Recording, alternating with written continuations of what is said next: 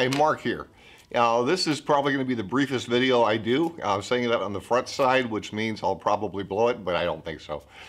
Just one product to talk about. These are the new needles, rigging needles from Toro Tamer. They are made to do the inline rigging, making wind-ons, doing anything you need to do with hollow braid, including connecting hollow to solid or hollow to hollow braid. What's unique about the needles that are offered from Toro Tamer is the polishing and the points.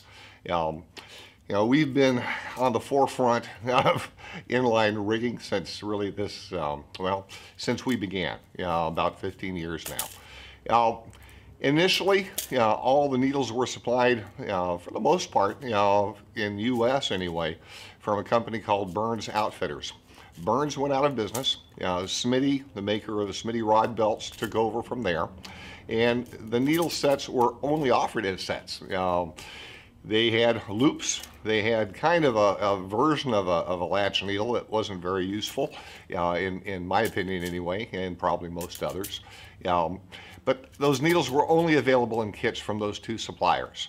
Back, maybe 5 or 6 years ago, Lanny Daho came on the scene and did a wonderful job, and he still does. Lanny's needles were, I think, a step above where the previous generation needles were.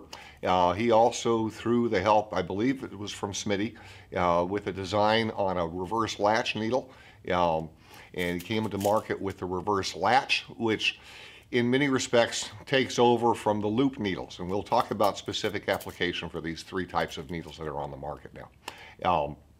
And Lanny also offered needles for sale individually. That was a problem preceding Daho, because if a person damaged a needle or had a problem with one, they were kind of forced to get a whole set, and that is economically not very sharp. Those needle sets were minimal kits, really. They didn't go down that far in test or anything else, but they were at least $100 type of item. Lanny came to the market, increased the range of the needles that were offered, and it was a big improvement. What's different with the Toro Tamer product? You got to get the point. There are a couple of approaches to this, and Daho did go through some changes in this respect too, from his initial needles to the ones that came later. If initially they were two-pointed, and an issue with a needle that's too pointy is that it tends to poke out of the braid, especially the 12-strand stuff and the harder to rig braids that were on the market. Now, differentiation with the Toro Tamer product, our points, Toro Tamer's points, are in fact polished, and because they're polished, they're a lot smoother going into the braid. There is a more pronounced point on the needles as well, and the reason for that is, well, twofold. It's easier to get into the skinnier lines if you have a little bit more of a point, still blunted at the end, but more of a pronounced point. It's elongated.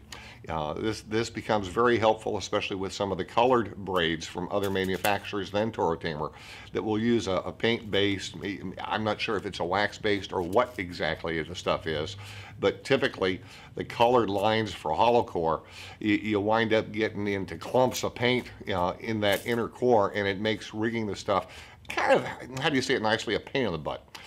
So having a more pronounced point will help slide through and move that obstacle out of the way on the inline rigging. The only downside with a more pronounced point is that you can poke your way through those strands and come out of the braid. No big deal. You just back up and go back through. But they do make the rigging itself easier.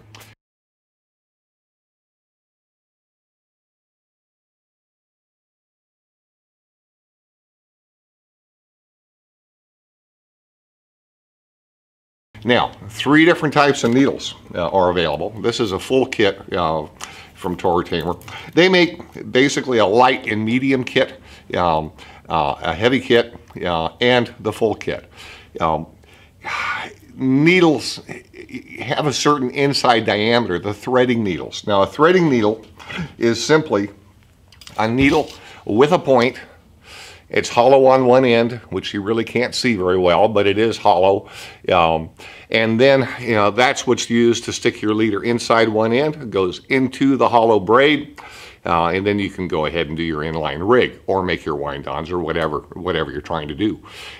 That's one type of needle. The other is a loop needle. A loop needle basically has a small thin piece of wire at the end. I'm not sure if that can be focused in with the camera or not, but there is a loop there, and that was used in the past for bringing, say, a solid or a hollow into another line. Increasingly, this needle is only being used to open up braid. If it's hard to rig, hard to get your needle and your leader through, you'll go through with a loop first. That'll open it up, and now you can go through with your threading needle. The other needle, let's see if I can get a little bigger diameter one here in my hands. It might make it easier to see. Yeah, this might help. Is a reverse latch needle. And now a reverse latch, you'll see in the still picture that I'll put up here in a second, but a reverse latch has a little on the end, again, it's pointed obviously on one side for going to the braid, but the other side, there is a little latch that opens and closes. And so you can bring the braid into that latch, close it up, and now go into your braid. This pretty much has replaced, in my use, and I think for a lot of other guys, replaced the loop needle for most rigging applications where we're trying to put a solid into a hollow into a hollow, making up your loop needles, or making up your loops for your wind-on leaders, or even rigging up an assist hook. The reverse latch is a real useful tool. A little more complicated to manufacture, obviously, but they're wonderful to have. The only problem with a reverse latch is, given the way that latch works, if you happen to go backwards, this can open up, and if that happens, it's going to go between the weaves, between the strands of your braid, and create a problem that you may have to cut out, and then start all over again.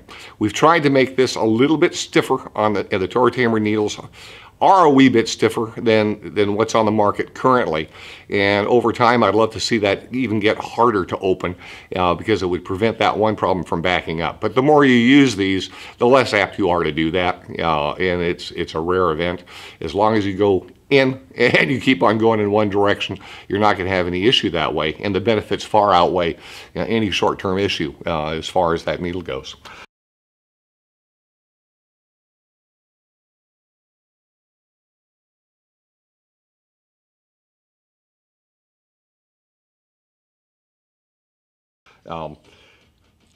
Needles and diameters. On your threading needles, these are made in several different sizes that will range from, with Toro Tamer, listing at 20 pound up to 200 pound. Now here's the reality. All leaders aren't of the same diameter. So as a consequence, while you may have a needle that's nominally rated at 20 pound, it will not accommodate all 20 pound lines, because all 20 pound lines aren't exactly the same. An IGFA line is skinnier than your basic regular line. And as a consequence, it's best to have more than one needle in your arsenal. So a 20 pound needle is good for up to 20 pounds depending upon the manufacturer. It may take a 30 pound needle to work with some 20 pound lines.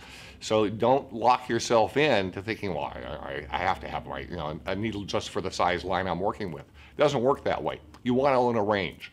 Toro Tamer's pricing is pretty user-friendly in that respect. The kits are, in my opinion, far more aggressively priced than are the individual needles. They're trying to encourage you to buy a kit.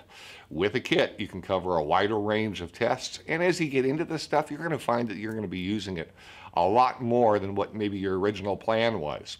When I got into this myself, I started out just thinking I was going to use it on my heavier cow rigs. Well, at this point, I'm taking it all the way down to 30 pound, and I'll do a straight inline rig for 20 and 30 pound leader typically, but I'll be making wind-ons from at least 40 on up.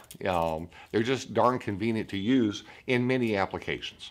So that's a quick pitch on the new needles from Toro Tamer. Great product, excellent value, certainly market leading in terms of the pricing.